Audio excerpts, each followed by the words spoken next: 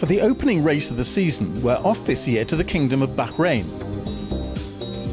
Here, set into the sand, lies the Sakhir circuit beneath the desert sun.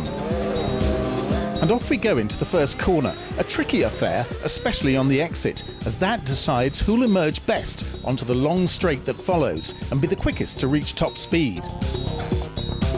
The drivers accelerate here to 300 kph, still doing 110 around turn 4, despite unpredictable track adhesion. Fine desert sand impairs the tyre's grip.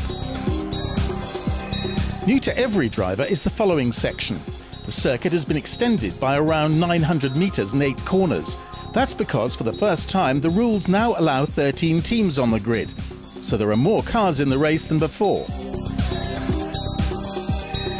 Especially early on, with a full tank, this new section is a tough test for the tyres. With 140 kilos of fuel on board, the demands put on them are extreme. For the driver too, the new circuit layout is naturally also a challenge. With full concentration, they continue through turn 16 and onto a key section, an almost blind double corner. The drivers have to simultaneously brake, turn and keep an eye on their rivals, otherwise a couple of places can soon be lost. Then it's flat out down the back straight, braking late into turn 19 and accelerating away again as soon as possible. It's pure adrenaline for the drivers. And if things ever go wrong, large runoff zones ensure only a loss of time rather than serious consequences. Thanks to modern planning, track safety today is considerably improved.